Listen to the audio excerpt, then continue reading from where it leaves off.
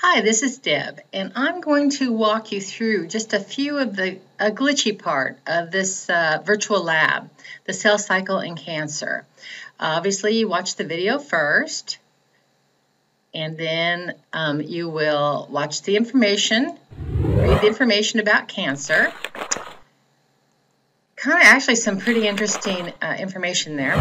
And then you're going to look at slides. All right, so let's say I do normal lung first. So what you do is you drag these down. So I look right here at this cell, and it looks to me like it's prophase. So I drag that down and fit it in. This one, interphase. This one, also interphase. Yes, and yet another interphase. You'll see a lot of those interphase cells and interphase during the normal slides. And you're going to figure out why in this lab. So first I'm going to check. Yay, it's right. So now I'm going to count how many interphases there are. 1, 2, 3, 4, 5, 6, 7, 8, 9, 10, 11, 12, 13, 14, 15, 16, 17, 18, 19. So I've got 19 interphase and 1 prophase. And that's exactly right. Every single one of these slides adds up to 20. So that's what you'll write down in your table. So let's say there's my 19, and in this one, instead of 1 in anaphase, it would be 1 in prophase. So I would write 19, 1 in prophase, so it adds up to 20, and 0, 0, 0. Okay? So that's how you transfer it over. Now you'll see that you're supposed to do a reset on all of these, the normal and the normal and the cancerous ones. So if I reset, it comes back normal lung. Well, unfortunately, let's say I was working on cancerous lung, and I did my first one, and then I reset it, it defaults back to normal lung.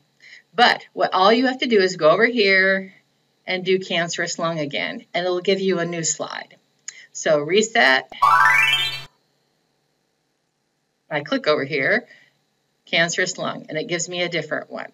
Okay, so that's how you get around, because this whole reset thing, it actually should work so that, say I do cancerous ovary, after I do it, I should be able to reset it and get cancerous ovary again. But it doesn't. It's a little glitch. So go back and do cancerous ovary, and you'll see you get a new slide. So you'll be able to do the reset that way, which is really the reason I'm making this video for you.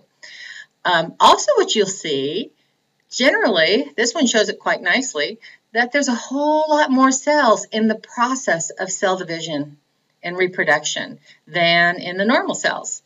You're going to figure out why and what's going on there, and how cancer treatments actually target cells that are rapidly dividing.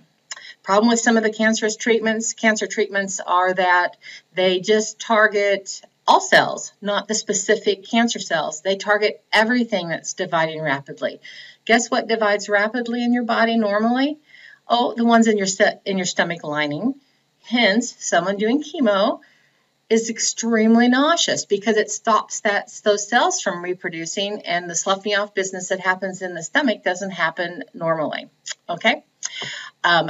This is a pretty cool lab. Let me know if you have any questions, but that's the one glitchy part. You do all your sets, and there's an example here how to do your mitotic index. The higher mitotic index you have, that means more cells are dividing, and that's one of the ways they tell that it's cancerous. And then answer your questions. Any questions, let me know, and have fun.